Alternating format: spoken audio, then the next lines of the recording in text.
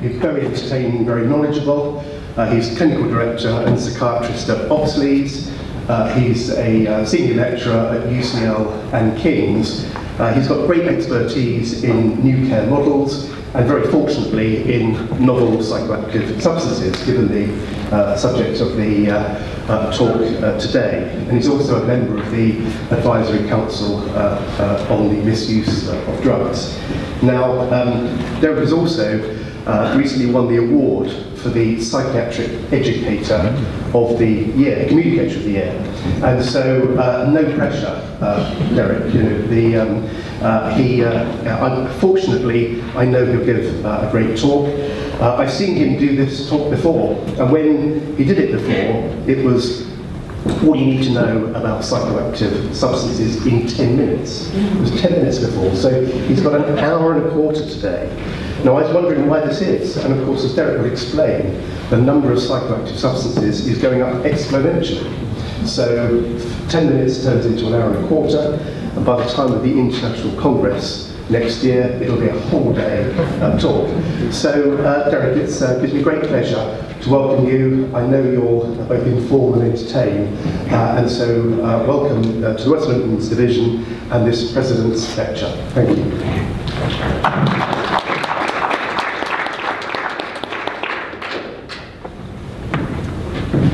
Thank you. And you can hear me at the mic? It's okay. I'm grateful for being invited up. As Adrian said, I do a few different things. I'm a bit of a jack of all trades, but one of the things that interests me, and has interested me a lot over the last few years, has been the area of novel psychoactive substances, what people used to refer to as legal highs. And I became interested in it because I knew so little about it, and it seemed to be a growing problem. And I'm curious, so what I'm going to do is maybe talk for about 45 to 50 minutes, and then we can talk at the end. I'm interested in what it's like here, because one of the interesting things for me with substance use is it's often variable from area to area. I live in East London and I work in South London, and they're quite different in terms of patterns of drug use. And as Adrian mentioned, there's so many novel psychoactive substances that it varies hugely. There are now at least 700 identified novel psychoactive substances. There's a colleague of mine in the Advisory Council on the Misuse of Drugs. He uses what's called web crawler technology to look at this, and he thinks that we're out by an order of magnitude. He thinks that there are about 7,000 of them, and we've identified about 700. And that raises a really interesting challenge for us. So when I was at medical school, there were 6 drugs, so thereabouts: cannabis, cocaine, ecstasy. And even then, I wasn't a substance misuse specialist, I'm not now, and it's hard to keep on top of it. And when there's 700 and possibly 7,000, that feels an impossibility. And I think there's a danger for us that we think, no way, that can't be my thing. And that we think about it in terms of substance use services. Are any of you substance use clinicians? 1, 2?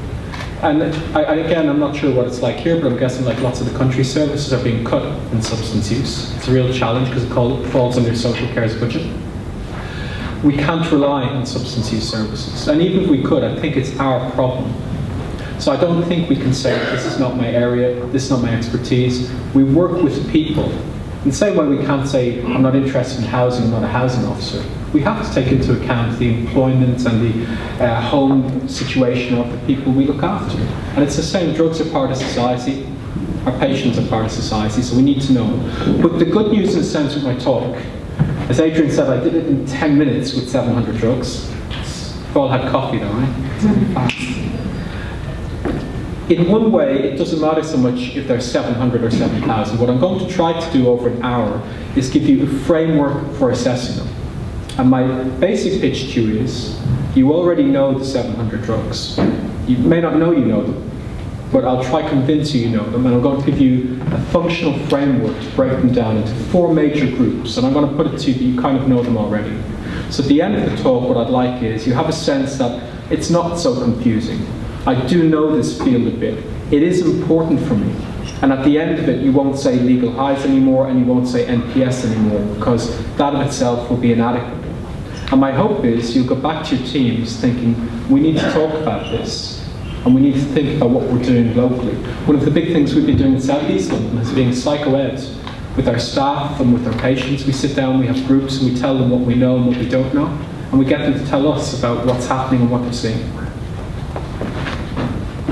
So I'm going to break the talk into kind of three major areas.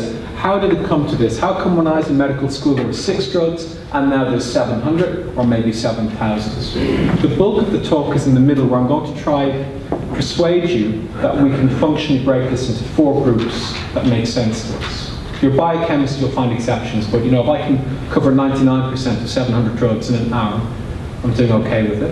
And then the final part is pragmatic. So what? What are you going to do?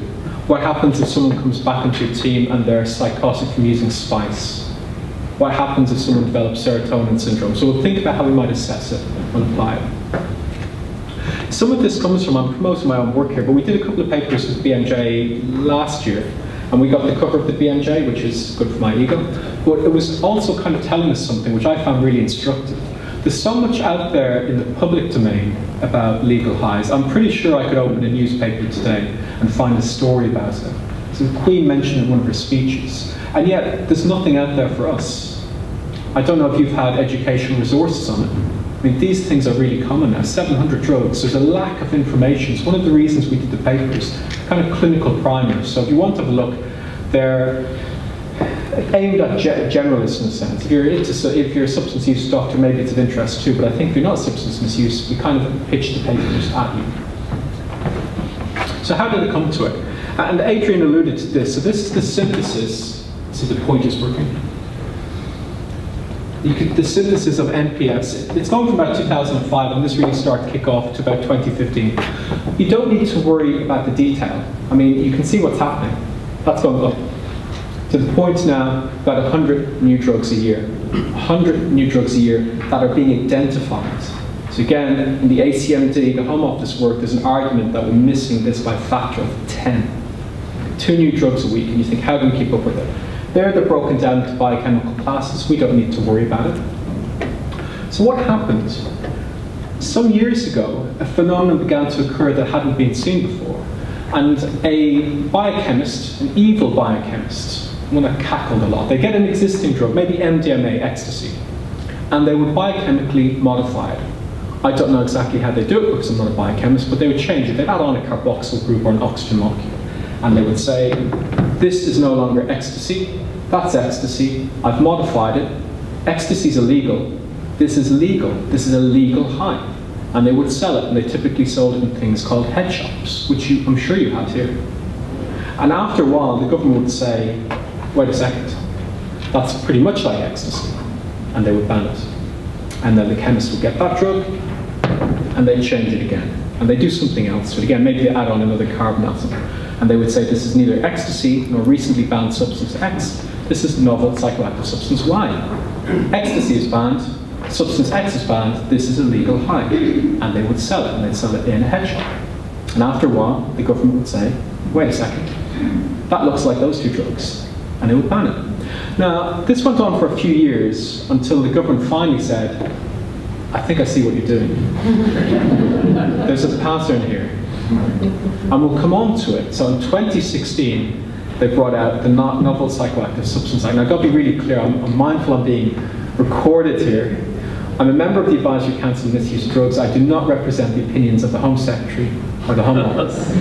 So why you laugh is a mystery to me. So this is entirely my personal opinion on some of this stuff. So the ACMD did not recommend that the Novel Psychoactive Substance Act was brought into place, but we are answerable to the way it works is we're answerable to the Home Secretary. Our job is to provide unbiased best advice. So a recent thing you might have seen that the ACMD did, which we'll talk about in a little while, we'll talk about the complexity of drugs, we made a recommendation for the rescheduling of cannabis for medicinal use.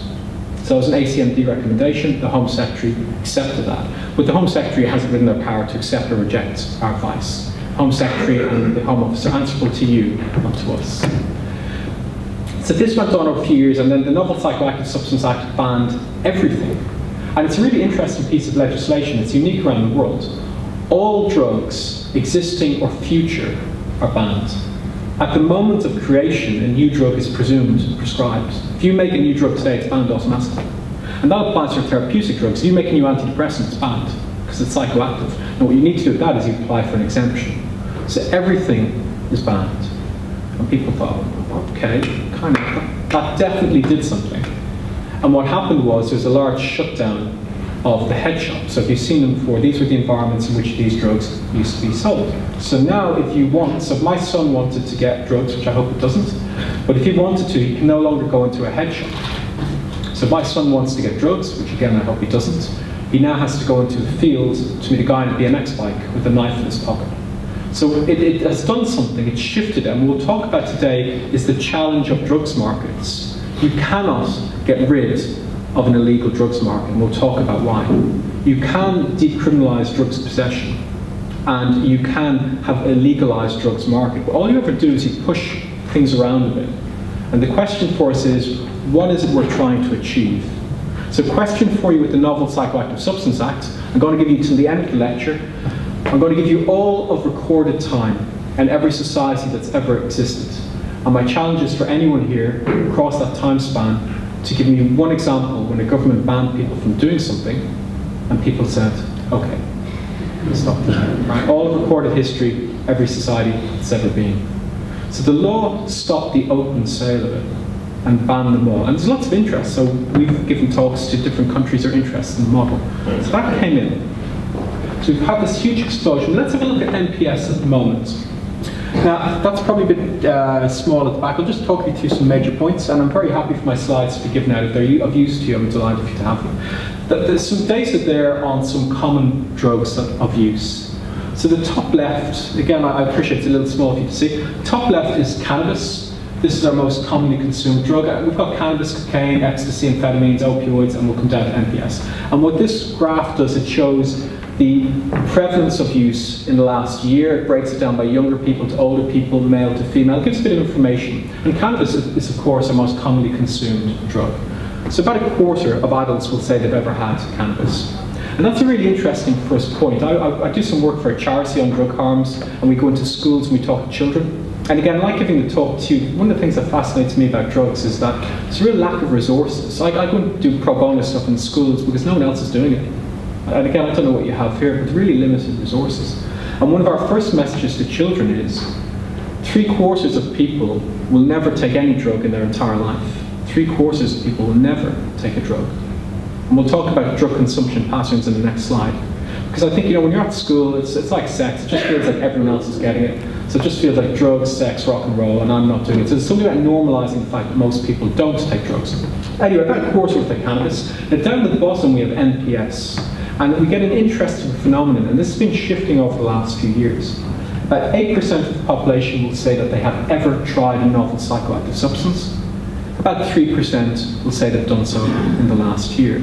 But what's been really interesting with the NPS has been the pattern of consumption, and it's changed over the last 5 to 10 years. It's been a really interesting shift.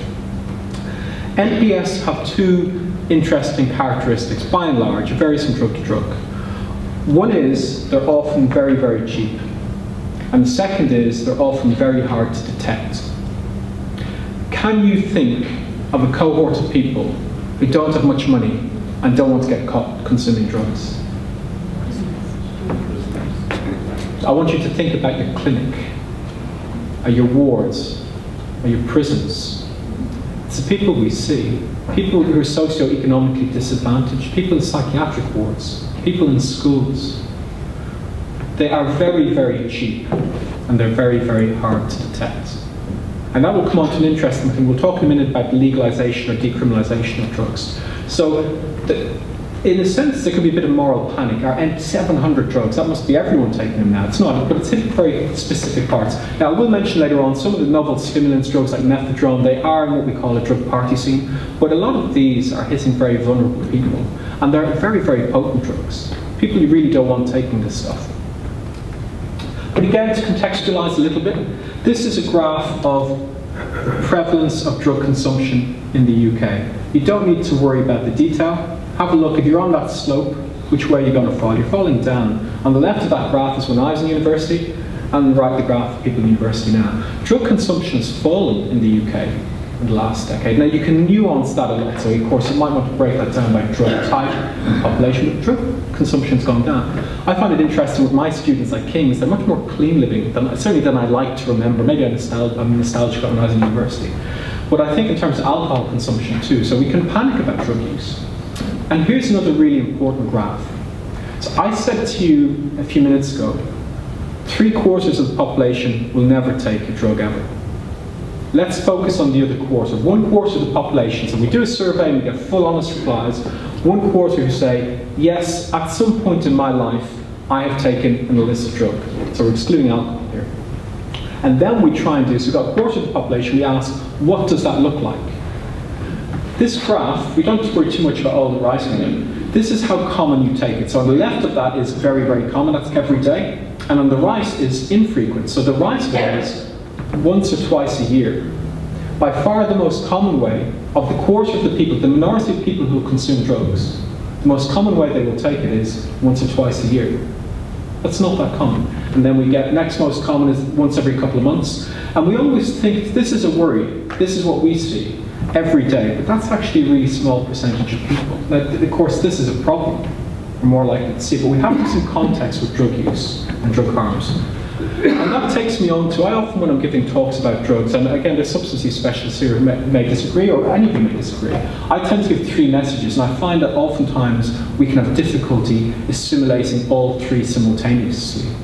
Because people often don't like one of the messages. And the first message from me is, most people who take drugs are not particularly harmed by them. And that's an uncomfortable truth for lots of people. That's an uncomfortable truth for lots of clinicians. You won't see it. They take it occasionally. I'm not recommending it. You know, my advice to you is, don't drink, don't smoke, don't take drugs, exercise 3 times a week, and be in bed by 9 o'clock by yourself. It's my guidance to you. That's not everybody does that, unfortunately. But lots of people aren't harmed. But people tend not to run into their GP and say, I've taken drugs, it didn't really harm me, in fact I enjoyed it, what should I do? And you won't get that in your clinic either. People don't report with that. Again, I'm not recommending it, but you've got to be able to hold that truth. Most people are not harmed by it. Of course, some people are harmed, and the harms are variable. I always have a bit of a pyramid model in my head. So at the bottom is the majority who take drugs, which I don't recommend, like I don't recommend drinking alcohol, who are not harmed by it. And at the very top, the sharp edge, are probably people going to substance use services, people who are dying from it, people with very severe harms. And underneath that are lots of different variants. So one of my best friends, if he was here, he's quite strongly anti-cannabis. I'll be careful, it's being recorded here about how much information I disclose. He's doing well, but one of the things he would say that from his late teens into his mid-20s, about 10 years, he was smoking quite a bit of cannabis, and it really impacted his motivation and his drive. So it didn't directly harm him. He never went psychotic, he didn't develop respiratory problems, but at a time when the rest of us were going to university, he didn't. And then he lost a decade of his life. I mean, lost food, lost opportunities, and quite subtle. And then above that, we're thinking about psychological and physical harms, and then getting to the very top. So drug harms vary. It depends on the drug, we'll talk about that. It depends on how one consumes the drug.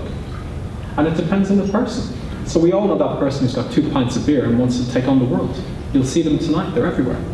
So it does depend on the person as well.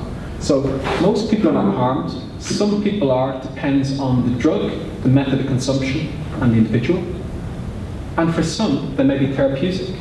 So there's lots of interest. This is why the ACMD made recommendations about medicinal cannabis. I mean, I've got to be honest, I think this stuff is wildly oversold. And I think it's got to be a huge disappointment from the public. There's a real sense that we have the world's best medication, but we've not told you about it till now. And it's in the back, we don't want to release it. And it's natural and it's great. I mean, I think cannabis-based products will help some people, like all drugs help some people. They will partially help others and will cause side effects, because if they didn't do that, they would be unlike every other drug that's ever existed. But there is interest. There's enough data out there to suggest we should be looking at it. So you can argue the other way around. With cannabis, you can say we don't have enough good science. And part of the ACMD's recommendations, one was to get treatments to people, and the second was to facilitate more research. And then there's other stuff, so MDMA, ketamine, psilocybin, there's lots of interest at the moment. So there are three things. We've got, on the one hand, some people do it for fun and are fine. Some people are harmed, and for some people it's therapeutic. So single compounds can do that. And we need to be able to hold those messages. But we certainly, within our bit of the world, we're getting lots of this stuff coming through, these anxieties about the novel psychoactives. And it often comes in a couple of ways, depending on your clinical background. If we take my model, and I'll come on to legislation in a minute, but one of the things the government forgot with the legislation, drug dealers don't always follow the law. I don't know if you knew that. Not always. And they're not all based in the UK. So it's not all, I mean, maybe post-Brexit we'll have a brand new blooming industry in drug consumption here or synthesis, but it's coming internationally. And we're getting, occasionally a chemist will get a drug, they'll change it, and it'll be really dangerous. So sometimes you add on an oxygen molecule, and you sell it, and people start to die. And so sometimes you're seeing this sort of thing. I don't know if you remember these Superman pills that were going around the south coast. A batch came in, I think it was in Brighton, and a whole lot of university students ended up in hospital, some died. And the other thing we're seeing a lot of, depending on your part of the world, if you're inpatient or forensic, seeing the novel cannabinoids coming into the wards. So here's the legislation. So it certainly did a thing. And again, I think it's an open question. There's no right or wrong to it. I'm always curious with the audience's take in it, in a sense. I can see arguments for decriminalisation and for legalisation, and again, mindful that these are entirely my own opinions and don't represent any other organisation for which I might work at any time. I'm sympathetic to those arguments.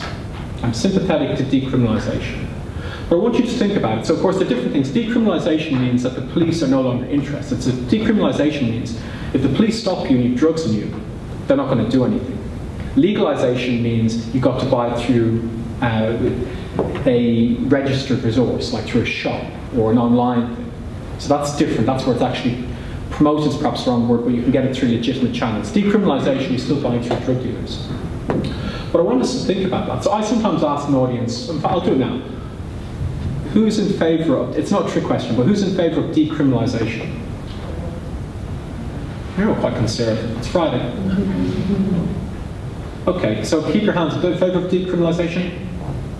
For children. Yeah, thought that. So it's up for us, you mean. So we can get organically grown cannabis, flown in first class from Seattle, watered with Himalayan springs. But your kids have to get skunk, right? Yeah.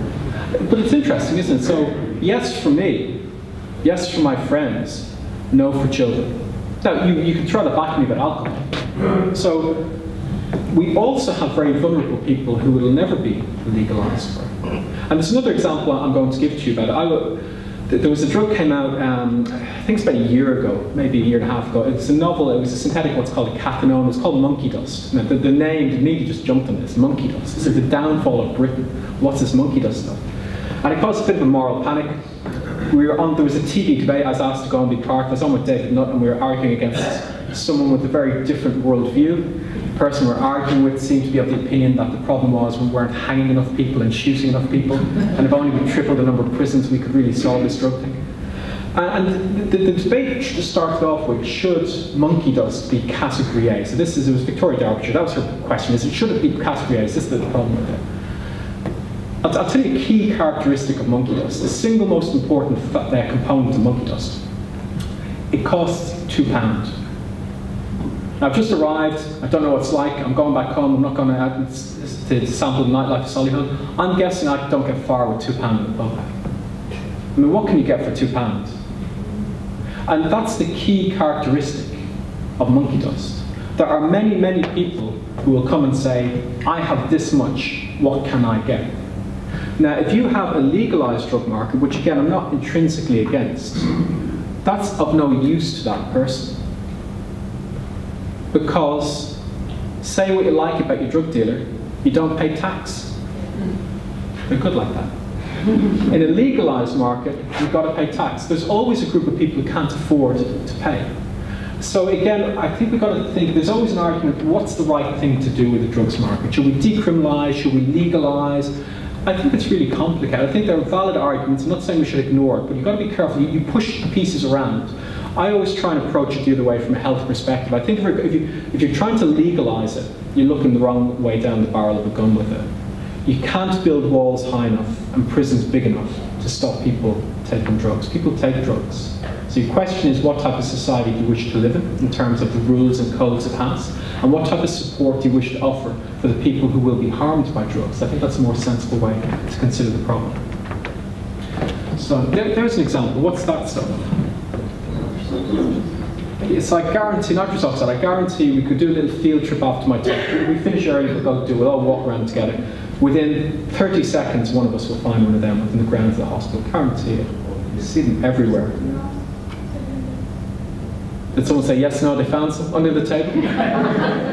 They got samples for everybody going home. It really bugs my wife. My son is really good at spotting these things. I always say he's being educated. He goes, look, that's novel psychoactive substances.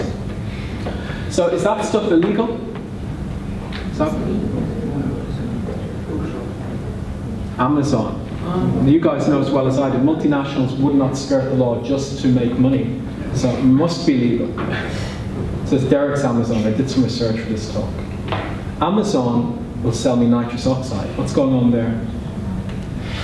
It's used in whipping cream and stuff. It's always someone who knows the answer. Whipped cream. I mean, I can think of far more dangerous things to do with whipped cream, but that's all legal. So if you want to make whipped cream, that's fine, and that's your own business. So you can buy it to make whipped cream. You can't buy it to get high. Now, I don't know if whatever the guy is, Jeff Bezos, I'm sure he doesn't phone you up to go, how's the cream going? Lick something in front of me, I want to hear some noise. You're not having a good time, are you? So you could do it, of course, but this goes back to the issue about what you want to do with drug laws. Amazon is a really stupid way to buy drugs to get high. Buying drugs is really stupid, just so the camera don't. Again, don't buy drugs. Because once again, I'm Amazon Prime, so the postage is free for me. Has its benefits. But I've got to pay tax. So once again, you've got this interesting challenge with it. And other loopholes with it. There was an interesting, a year or two ago, this guy went to Glastonbury. I don't know if you saw the story. He was stopped. He had 2 suitcases of canisters of this thing. And the police said, what are you doing? And he said, making whipped cream. And they said, where's the cream? He forgot the cream. He remembered his 2 suitcases of nitrous oxide from Glastonbury. He forgot the cream. And they prosecuted him, and he won. Now they challenged, he went to higher court, and he lost. So if the police catch it, if you're having a good time with it, you're in trouble. Well, unless you're having a good time with whipped cream, they'll let you away with that. It brings up another interesting part with the law.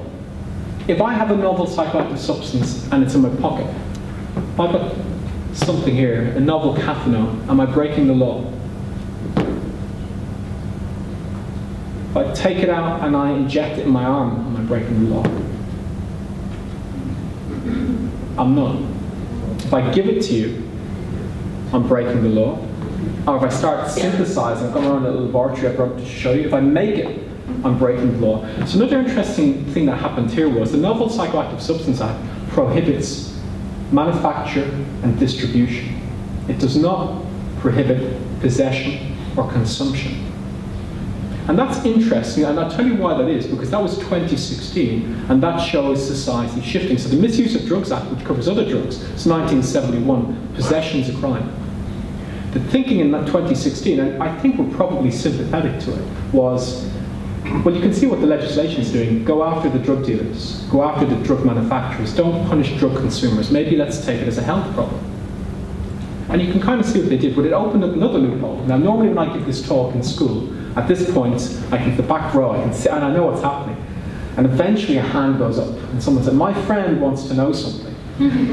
So at this point, what do people want to know? Someone has spotted a loophole. Now the next slide, I'm going to do this, that's kind of how we got here, and the bulk of my talk in the middle is trying to describe the classes to you. And from my point of view, the next slide is the single most important slide of the talk. I'm going to try to capture the meat of this area from my point of view.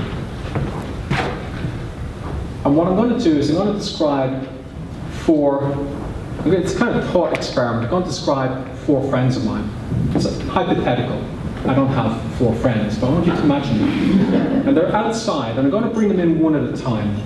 And we'll get a chair brought up, and we'll have a chat with them. My first friend that I'm going to bring in uses ecstasy quite a bit. Most weekends. It's not something he tends to plan. He'll go out and have a few drinks out in a nightclub scene. It's often there. If it's in his way, and it often is, he'll take it. So we're going to have a chat to him. I think it's having a bit of an impact on him. He often crashes out into Monday, Tuesday. I think there's a little bit of depression tied in. He's not in a brilliant state. I mean, which came first, chicken and egg? But I want us to talk to him. Now, you have a working model in your head at the moment.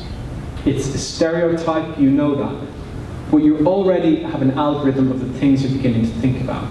Even if you're not a substance use person, you're thinking about the types of questions I would want to know. I've just given you a little thumbnail and you're thinking about it.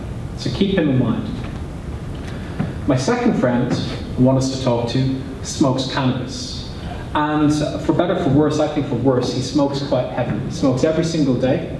I think it's really having an impact on his mental health. He's quite paranoid. We're going to have to go a little bit gently with him. He's not in great space. He's been in the hospital with it before. We'll have a chat to him. Now, once again, you have a working model in your head. You have an algorithm of things you want to ask, and it's very different from the first one. So keep those two in mind there. Different sets of questions you've got at the moment.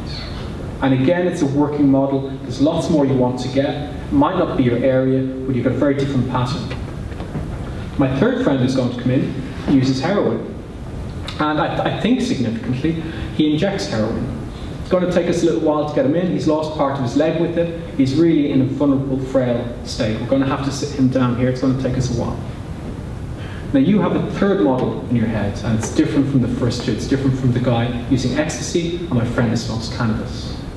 And my final friend, if he hangs around long enough, uses LSD. He uses it 2 or 3 times a year. I don't think it's a particularly big thing. If we ask him, he'll talk. I've told him why we're here. He'll tell us about it if we ask. But it's not a big issue. I'm not sure how much of an impact he has. Now, 4 friends, 4 working models, and you know them already. You have different algorithms in your head. It doesn't matter what your specialty is. They are the 4 groups of NPS. This is the way we're going to function. You can do it different ways. There's no single agreed way to break NPS. You can do it biochemically, etc. But we found a really helpful way to functionally break them this way. And the first group are NPS stimulants. These are novel drugs that are like ecstasy. So if I bring someone in now, from now on, we're not going to say NPS. We're now going to follow on with the subcategorization. I'm going to say NPS stimulants, NPS cannabinoids, NPS depressants, NPS hallucinogens, because that's really important. Had I told you earlier on I have 4 friends outside, they all take drugs when you see them, you would rightly tell me that's inadequate information. You'd say that's really important. You should have told me that guy was injecting heroin. That's really different. That other guy just takes acid twice a year. It's really important. So we're going to subcategorize them. NPS stimulants, drugs, novel drugs like ecstasy. We'll talk about them in a few minutes. There's several hundred of them. The second category are NPS cannabinoids, drugs that are like cannabis. They are very different from novel drugs that are like stimulants. In the same way, ecstasy is very different to cannabis. Our third group are NPS depressants. We'll subcategorize them into opioids and benzos. So we'll come on to them in a few minutes. And our last class are NPS hallucinogens. And again, we'll break them. These last 2 we won't focus so much on. We can break them down into dissociatives and psychedelics. I'm going to focus most on the first 2 because they're the 2 you're going to see. You don't tend to, if you're in a substance use service, you will see people with opioids. You're going to see it less often. So I'm going to focus on them. That's a really key first step. Can we get the functional group of NPS? This covers 99% of it. As I said, it's a functional model. There are other ways to do it. I find this a really helpful way. Now, we have a couple of key differences that we need to take into account. The first is there are several hundred drugs in most of the classes. So when I say stimulants, in the old days we had 3 types of stimulants, which we'll talk about. We had ecstasy, amphetamines, and cocaine. Now we have several hundred of them. So there's a wider range. Some of them are probably going to be quite mild, some of them are going to be strong. We've got a wider range. The cannabinoids, we have several hundred cannabinoids, not just cannabis anymore, with different range of effects and harms. The last two classes, there are fewer of them. There's certainly into dozens and scores of them, of the novel depressants and the novel hallucinogens. The second thing that's really different is the method of consumption. All bets are off. So if I said to you ecstasy, you're thinking tablet. If I say cocaine, you're thinking snorting it. If I say to you heroin, you're thinking someone's either smoking or injecting it. You have well-established models for how people consume the classes. Now, you need to ask. The novel stimulants is a problem with a rise in the incidence of HIV in the UK that's partly driven by an increase in injecting novel stimulants. People who traditionally don't inject those drugs. The novel cannabinoids, you can drop them on your eye. You can put them on paper.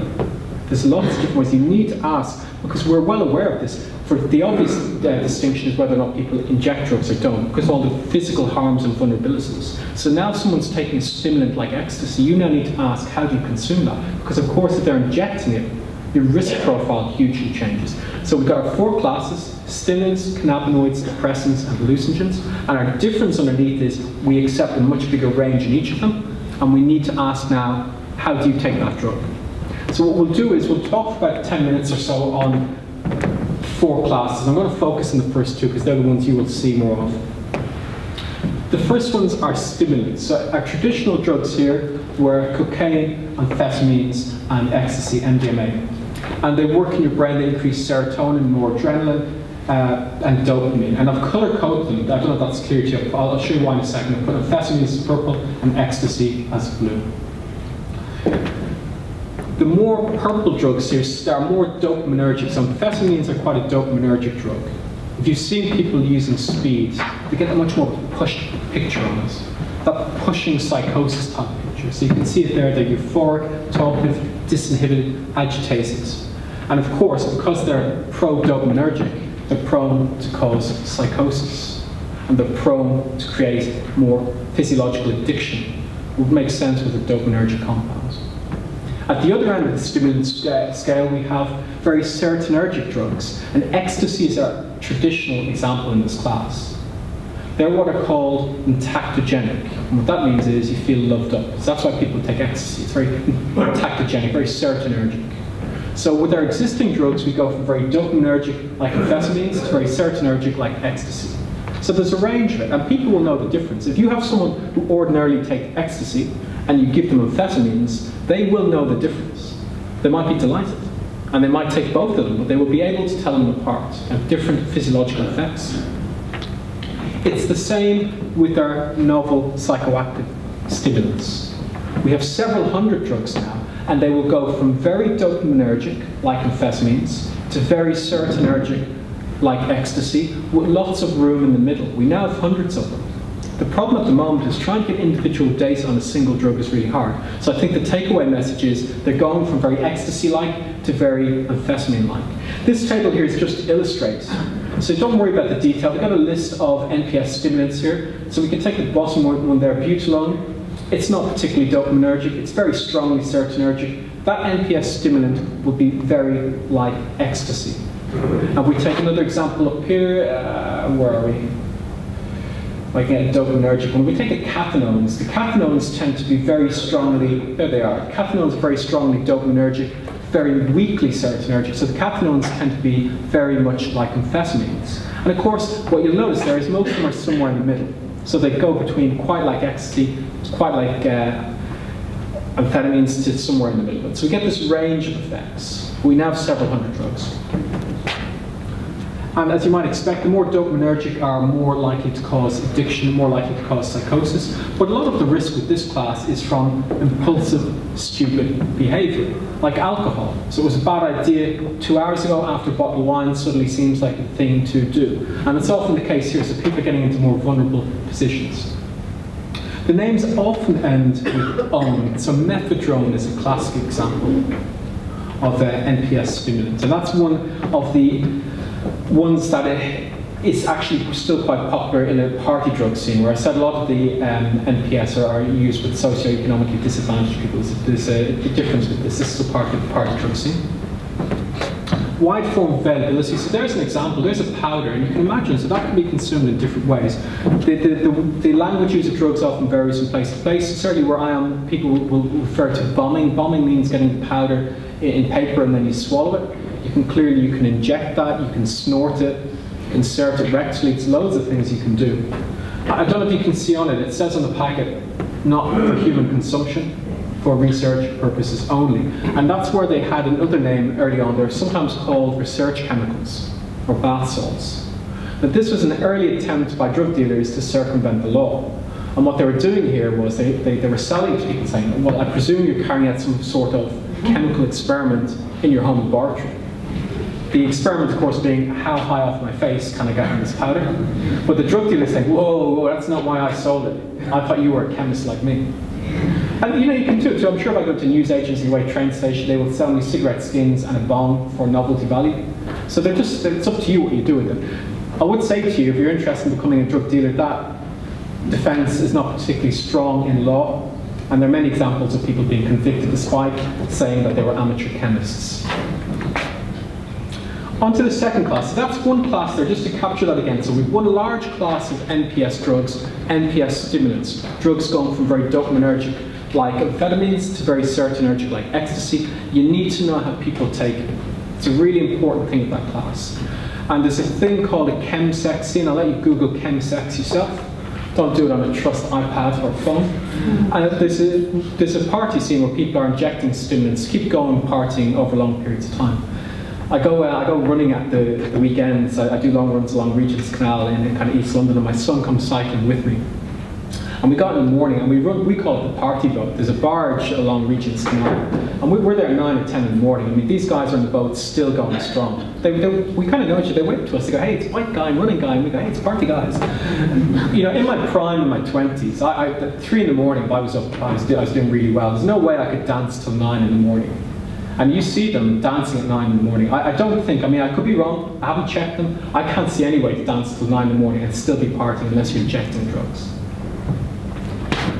The second major class, and this is a major one for us, the cannabinoids. And these are major for us because cannabis is major for us. And once again, we face this challenge, and we often get that in clinic. Well, my friend Bob smokes every day and he's fine. Well, good for Bob. Bob wasn't sectioned. Bob didn't have problems with paranoia. And your friend Tim drinks lots of alcohol and it's causing him problems. So it depends on the drug, it depends on how you consume it, it depends on the person. So once again, most people who consume cannabis are not harmed by it. I don't recommend it. I don't recommend anything that could be harmful to you. But that's the truth about it. Some people it may be therapeutic. That's fine. And for some people it does cause harm. So we know this. You will often hear people talk about spice with this group. I tend not to use the phrase. Spice was an early type of this class. So but you patients will use it, people in public. The phrase I would tend to use would be novel cannabinoid or SCRA. SCRA, even if you don't use it, we're having heard the word SCRA. SCRA means synthetic cannabis receptor agonist. And they modulate the endocannabinoid system, which involves in neuron homeostasis and immune responses. And THC, which is the active ingredient, as you know, of traditional cannabis, it's a partial agonist of the receptor, produces slightly different effects. It produces a feeling of being stoned, which is pleasurable. That's why people smoke cannabis. Now that's really key fact there, that THC is a partial agonist. The SCRAs have some really important differences from cannabis. The synthetics have important differences. As the name suggests, they are entirely synthetic. They have nothing to do with the plants. They wouldn't recognize a cannabis plant in a horticultural lineup. They're just invented in a lab. They're crystals, and they get dissolved in liquids. And that liquid, you can do almost anything. As I said, you can put it under your tongue, you can put it in your eye. Do you know how people get it into your wards? You can put it on your clothes and walk past you. You can put it on a book, eat page 204, it's great. There's lots of great ways that you can get this passed. So once again, if you think about the characteristics of the drug, you can see its appeal to people. So if you grow your own for your own middle class, get together for some wine and cannabis, you don't have to worry about getting in on books. So it's people who are forced to conceal it. This makes this very potent group of drugs very attractive, hard to detect.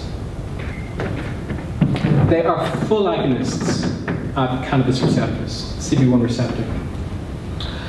And Because of that, they tend to produce a much more potent picture. So again, THC is a partial agonist. It depends on the individual scrap. There are several hundred of them. There are probably some very weak strains out there.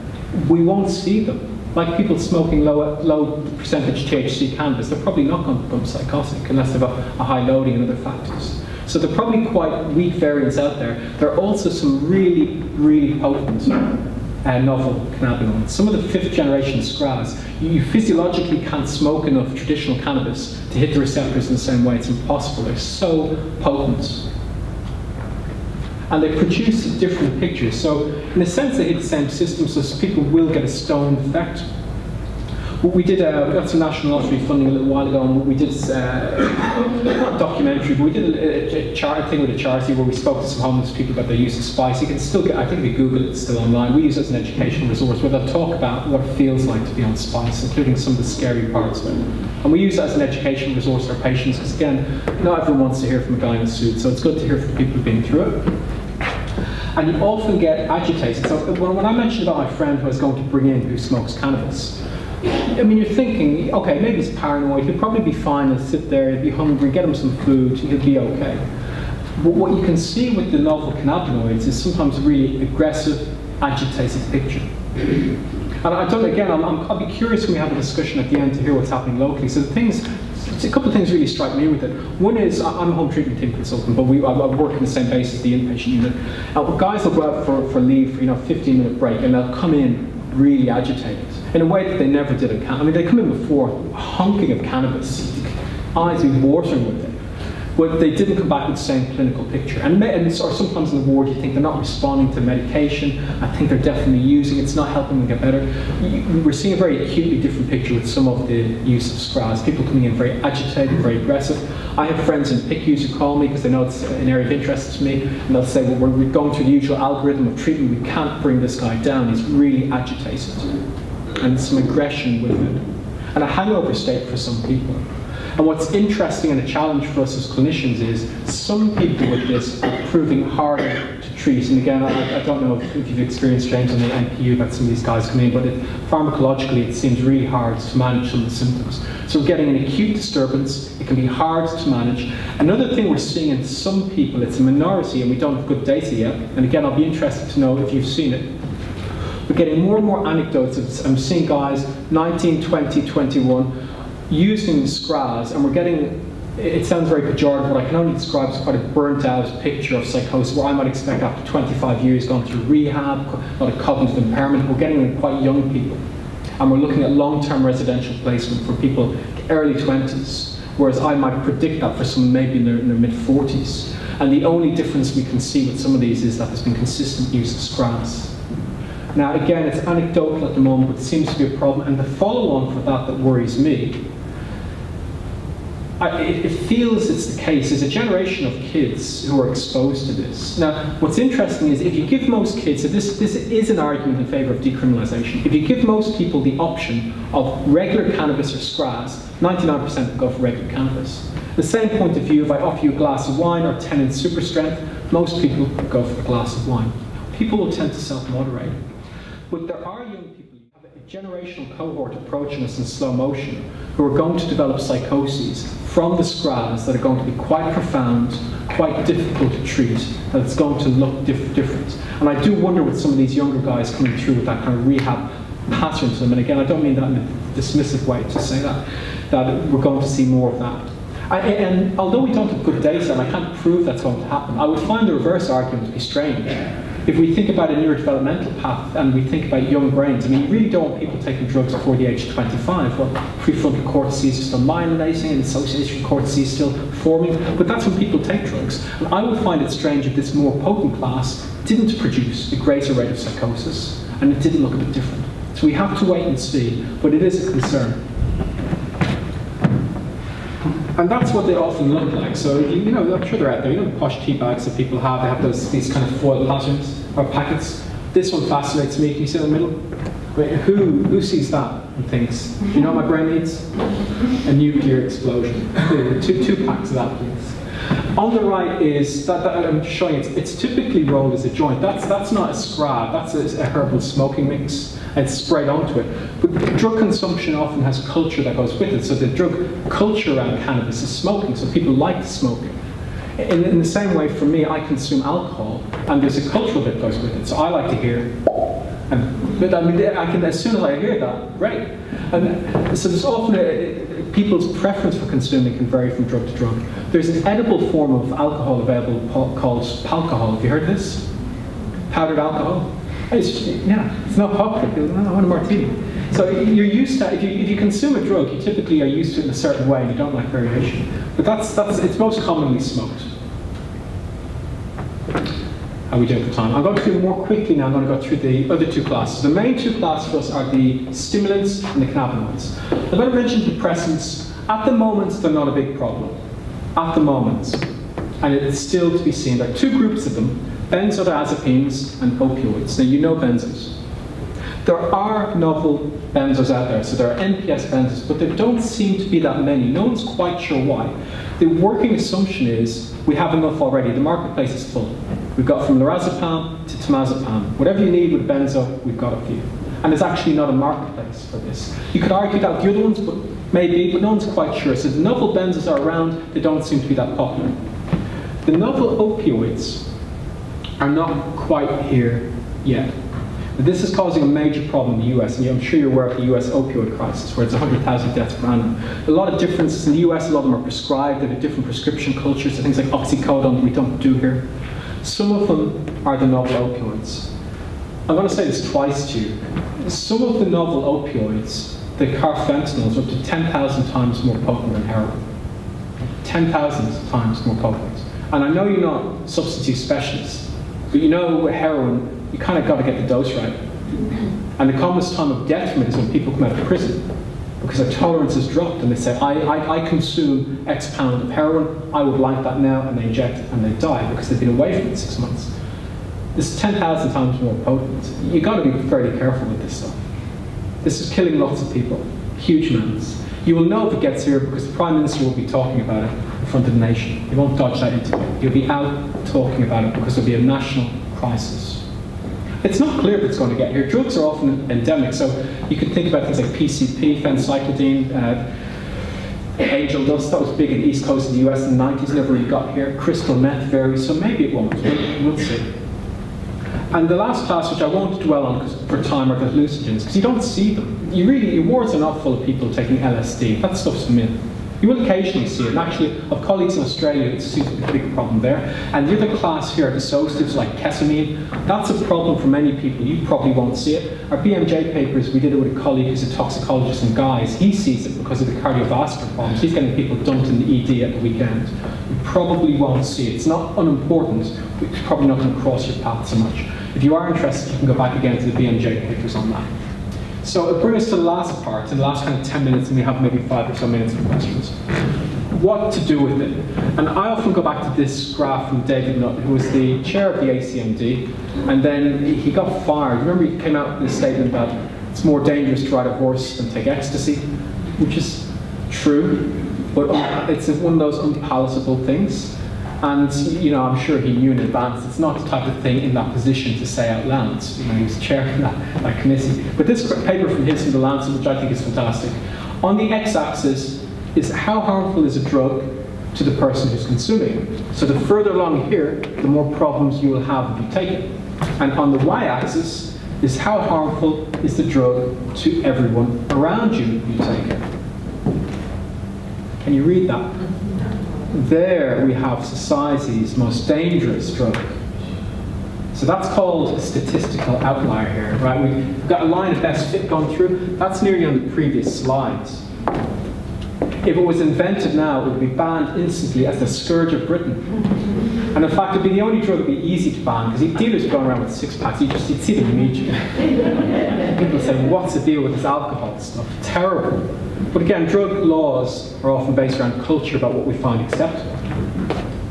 To make somebody feel bad, there's tobacco. And we can look at it here. So once again, we come to how do drugs harm us. So we often think of the sharp edge of the wedge. We think about death. But here we've got all the ways of breaking it down. So intimate partner violence, loss of employment, loss of opportunity, loss of education. Alcohol's #1 in everything. On the right, mushrooms, Main danger is environmental, from digging up forests and stuff. Don't take drugs, but they're not all the same. And it takes us on to this challenge now. So what are we going to do? So again, we're going to come back to uncomfortable messages. So there is an uncomfortable message for many people. Taking drugs is fun. And you know why people take drugs? Because it's fun. For most people. Yes, for many people, it's a problem, like alcohol.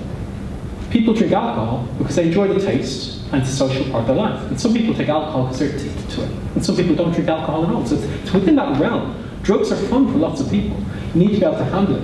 And you can't be this person. I just robbed that from the internet, that's fake. My son will tell me it's a meme. You can't be that person as a clinician saying, if you take drugs, you go to hell. And you will definitely become addicted. And you'll definitely, because that's not true. And if you say that, either you don't know what you're talking about or you're lying. You don't know which one's worse. But people you're talking to will know that. Conversely, that's a real ad. It's in the 70s, not allowed to do that anymore. And you know, I look at that and I don't think they're conveying the fact that this is about the most dangerous drug ever invented. I'm susceptible. I look at that and I fancy Smirnoff. You know, so how do you hold those things in your head at the same time? The fact that people want to do it.